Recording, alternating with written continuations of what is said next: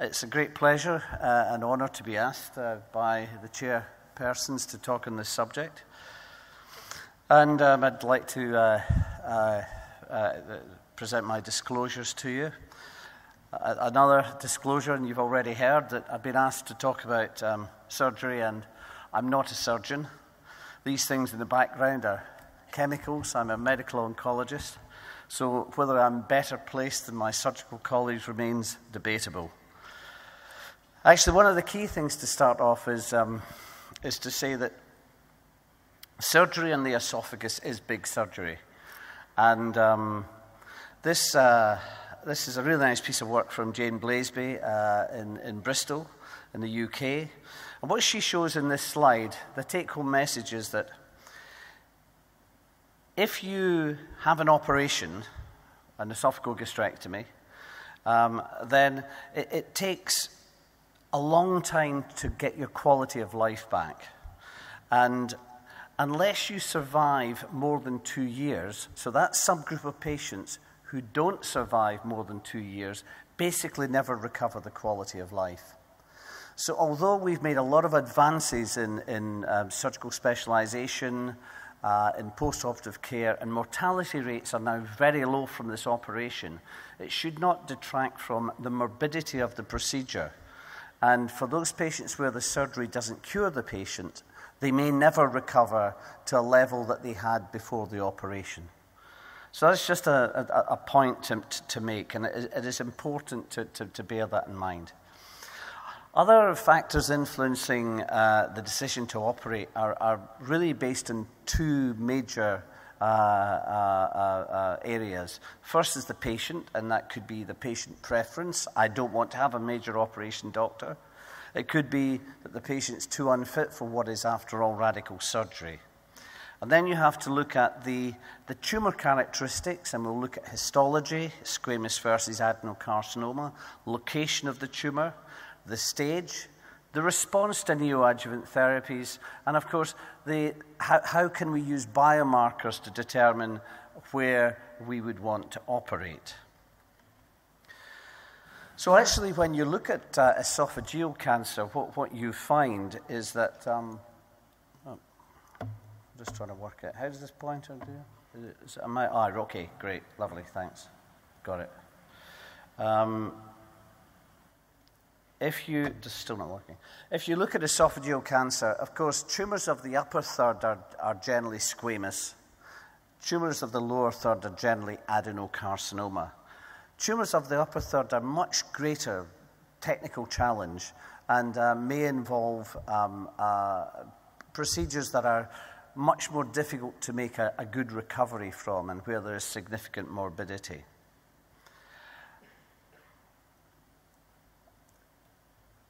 And of course, this has led to this sort of paradigm where,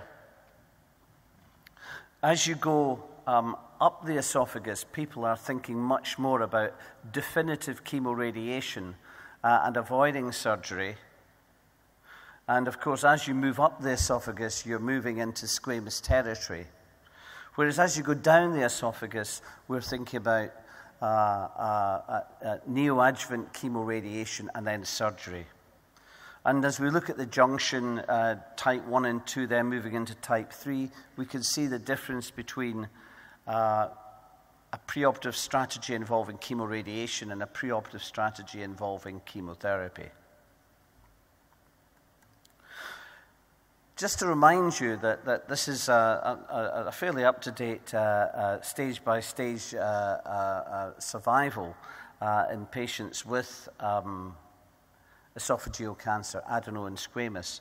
And essentially, once that tumor gets into the submucosa and beyond, these patients don't really have a good prognosis. So we have to bear in mind early-stage disease is relatively uncommon. And for early-stage disease, an endoscopic, non-surgical approach may be appropriate, particularly for the mucosal disease. But once that tumor gets through the muscularis mucosa, the risk of lymph node disease increases quite substantially. So for the majority of patients, these patients really require a multimodality approach. And in a way, this is why people are now saying, well, there's a multimodality approach here that involves some sort of preoperative strategy and then an operation. Do you really need to do the operation? Where can you avoid the operation? Where should you definitely do the operation? And that's, I think, where we are in this current debate. Firstly, if we look at some of the objective evidence, in this case, let's look at adenocarcinoma versus squamous carcinoma. I mean, I generally don't adhere to the notion that these patients should go into the same trials. I don't believe they should be treated in the same way. They are fundamentally different diseases. They just happen to be in the esophagus. You wouldn't treat a lymphoma in the esophagus the same way as you would treat esophageal cancer. So, and the key message here really is that, and many people in this room will know that, but the complete response to chemoradiation is much higher in squamous carcinoma than in adenocarcinoma, and thus the opportunity for avoiding surgery is greater. And if we look at, for example, the CROSS trial using carboplatin and paclitaxel, the complete response rate for squamous tumors was close to 50%. And please bear in mind, the dose of radiotherapy here was the so-called preoperative dose of radiotherapy at 41.1 Gray. And also, and I'll come on to this a bit later, but a bit like we've seen with squamous cancers of the anus, PathCR is an evolving process. Patients don't go into PathCR straight away. They gradually go into PathCR. And the way in which they obtain PathCR is very interesting. And the more we understand, for example, about immuno-oncology, the more we're beginning to think that this may not always just be a chemoradiation effect. It may be a much later effect. It may be partly immunological. In adenocarcinoma, the PathCR rates are generally lower, and the top three trials here relate to chemotherapy alone, and the bottom four trials here relate to chemoradiation. And the take-home message is that with adenocarcinoma, the chances of obtaining a pathological complete response at the moment is somewhere in the region of 0 to 15%. And it would appear that the more drugs you use, the more likely you are to get a pathological complete response rate. But that does mean that there's a substantial number of patients where PathCR will not be attained. With chemoradiation, the results are higher, and probably one of the highest is reported in the so-called NeoScope trial, which is a UK study using oxaliplatin and capecitabine followed by chemoradiation with a carboplatin and paclitaxel, in which they reported a 28% complete pathological response rate. So the higher PathCR rate, actually the greater the possibility is for offering a non-surgical approach. So actually, if we look at squamous cell carcinoma, these are two randomized studies which are not entirely squamous tumors, but they're nearly all squamous tumors. From Beden and from Stahl, and actually taken in conjunction with the Cochrane Review recently published, the conclusion was that chemoradiation appears to be at least equivalent to surgery in terms of short and long-term survival in people with esophageal cancer of squamous cell type who are fit for surgery and are responsive to induction chemotherapy. And remember, that's the way these patients were selected for the trials. So if you adopt that sort of approach, and certainly in our institution, our squamous tumors we treat with definitive chemoradiation, and those who go into CR we follow up. Well, then the questions are, if you're looking for a pathological complete response, when do you look? How do you assess that response? And what's your sort of follow-up pathway likely to be? Well, this is quite interesting data. You can see that on the left-hand side, your right-hand side. So your left-hand side, you have the biopsies taken at the time of chemoradiation. And what they show is that if you go biopsy negative, you've got a better prognosis than if you still have a positive biopsy during chemoradiation treatment. But what I'd also point out that even if you have a positive biopsy during radiotherapy treatment, that you can still do quite well. And the reason is that biopsying during chemoradiation is far too early. You know, we would generally wait 3 months before we did a formal assessment of response, unless we suspected the patient was progressing. Because if you look too early, then you will underestimate the likelihood of attaining a complete response. Also, PET scanning can be utilized to pull out those patients who have had a complete remission. And the later you wait, the more robust that information will be. In the Scope 1 trial, again a UK study, and these were patients, they were a sort of odd group. They were a mixture of patients who declined surgery, who were deemed unfit for surgery, where there was a patient choice, where there was an MDT view. And actually what Tom Crosby and his colleagues reported was that actually if you're failure-free at 12 weeks, then you've got a median survival of 26.7 months with chemo-rad alone. So this is quite an important observation, just beginning to give us more information about adenocarcinoma. When might there be a role for surgery? When might there be a role for a more conservative approach? Another interesting point about salvage surgery, and I'll just use this slide here to illustrate that, and this is essentially looking at a group that compared the survival of people who had upfront chemo-rad surgery with upfront chemo-rad, then surgery as a so-called salvage procedure. And in fact, they seemed to do they had a similar survival. And that does indicate that there may be the possibility to use salvage surgery as the approach for patients with esophageal disease.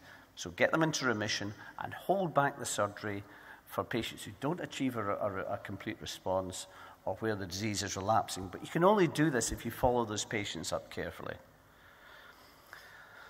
So I think that however, in adenocarcinoma, the role for non-surgical management is much less compelling.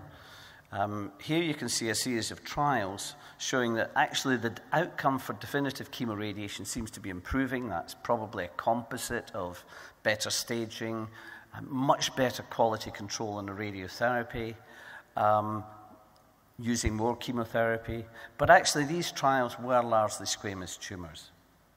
So I think that we don't have so much data with adenocarcinoma. Biomarkers, tumor characteristics, and this is for people. Now I'm thinking about if you've got an adenocarcinoma. I think for squamous cancers, you know, the evidence is becoming really quite compelling that a non-surgical strategy is a very reasonable approach. For the adenocarcinomas, who's going to do well with chemoradiation? Who's going to do badly? And this is quite interesting. The signet ring subtypes do badly, but they do badly anyway. But biomarkers for lack of achieving a complete response with a chemoradiation approach might select out the patients who need an operation. Tumor regression grade correlates really very strongly with survival. This is the OEO5 study, which is 800 patients we presented at ASCO last year. And the message here is that we gave at that time is that tumor regression grade 1 or 2 is basically a CR or near CR. These patients do very well. The patients who have very little in the way of tumor regression do relatively badly, and only 1 in 4 of those patients will enjoy long-term survival. The Municon trial, I use this just to illustrate that in this study, which was designed to use PET as a biomarker for changing treatment. But actually what they also showed was that if you go PET negative, you actually do very well with a preoperative strategy approach. And it begs the question that maybe in there's a subset of patients who don't actually need surgery. Actually, as we've seen in esophageal gastric cancer, that we tend to lag behind other tumor types in relation to biomarkers for response, predicting outcome. This is quite an interesting piece of work published in Cancer 2 years ago. And this is using microRNA and a scoring system that was eventually designed around 4 microRNAs and came from the MD Anderson. And what they found was that using this microRNA score, they could actually pick out, if you look across the bottom, the MEP score, 0 up to 5, and it depends how many of the microRNAs were overexpressed, gave you a score, 1, 2, 3, or 4 overexpressed. And actually, if there was underexpression of all 4 of the markers, the chances of obtaining a pathologic complete response was extremely high.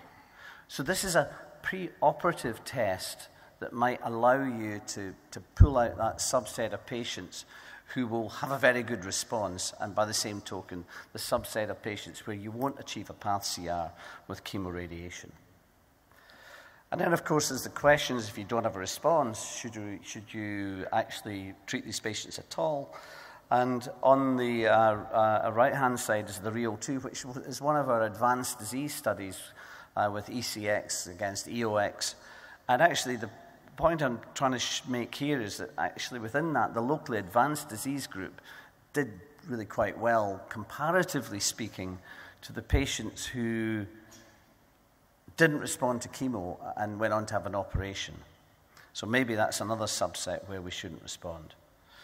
And one final word is just to say about metastatic disease, because we're talking about surgery in esophageal cancer. Should we ever operate on metastatic disease? And then actually there is emerging data that there may be a small subgroup of patients with oligometastatic disease where an operation, particularly on liver metastases, liver-limited disease, may actually produce some degree of long-term survival, particularly in patients who respond to chemotherapy. So, who should we operate on? Early node-negative disease, obviously locally advanced disease not achieving a path CR with neoadjuvant therapy. Possibly not for surgery. Of course, are they very early tumours where endoscopic mucosal resection is sufficient? Squamous cancer, I think that we've certainly moved into a phase of definitive chemoradiation. Locally advanced disease, adenocarcinoma, this is still debatable, but as we get better biomarkers and better treatment for locally advanced disease, I'm sure we'll be able to avoid surgery in patients. And of course, those people are unfit, or medically unfit, or who decline treatment, or in the presence of metastatic disease with a few notable and highly selected exceptions to this rule. Thank you very much.